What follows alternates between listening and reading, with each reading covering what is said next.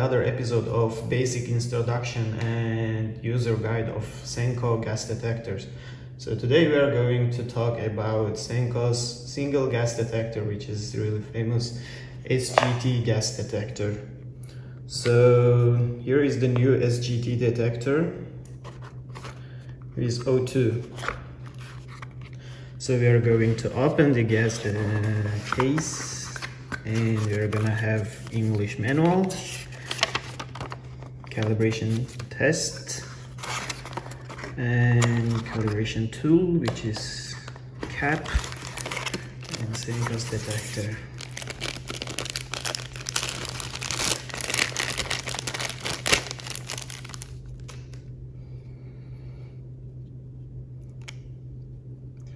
So basically this instrument is very unique as well as in SGTP. So this instrument also has integrated infrared portal, which you can download your event logs, and this is disposable gas detector, which is after 2 years, at least 2 years, you will use and just throw away. So let's begin. Let's turn on the detector and go through the warm-up. So here we get the stabilized ambient measuring range after the quick warm-up. So let's go through it and see the functions what we have there. First, it will show you the minimum measuring range that gas detector already detected and maximum range of the detector. So next, you can also clear the detected alarms, like maximum and minimum level of detection. And also it will show the remaining lifetime of the gas detector. Basically it's 24 months. As you know, it's disposable. The next is the first alarm and the second alarm of the detector. So the firmware version and the calibration. So as you can see, it's basic, very simple to use. There is nothing too complicated.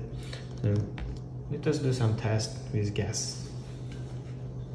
So before we test, here we have a gas cylinder which has 99.99% nitrogen, so 0% of oxygen. Let us see.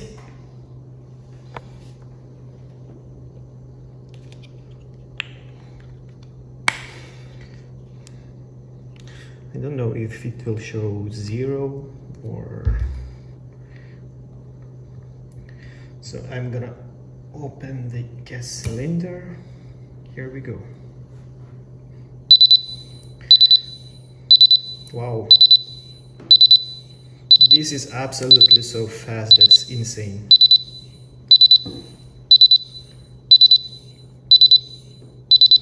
Wow. So here we got 0.0 volume of oxygen, which is exactly same with our gas cylinder. If you can see, that's really fast. It has really fast reaction. Let us see how it will go up. So you see, it came to normal ambient measurement, 20.9, so which is quite good.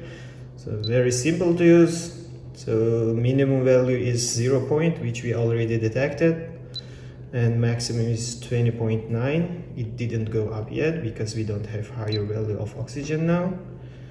So remaining time, so let us calibrate.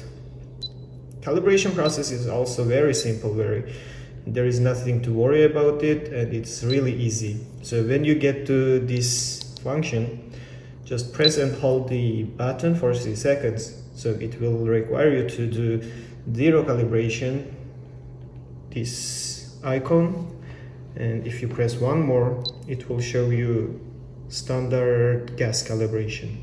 So let us, and if you press one more, it will execute the function.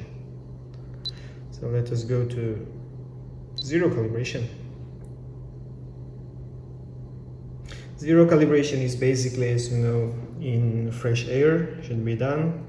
So it takes only 10 seconds for zeroing the sensor. So if it's successfully done, there will be icon of V, seems like a V, but if it fails, it will show you X. So once we are done the fresh air calibration successfully, let's go to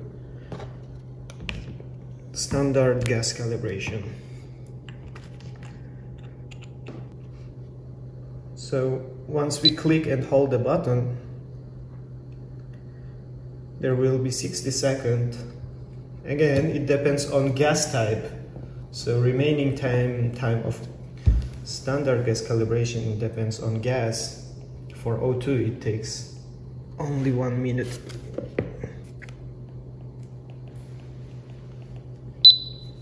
So here we get the gas calibration successfully done. Yes, you can see it shows V.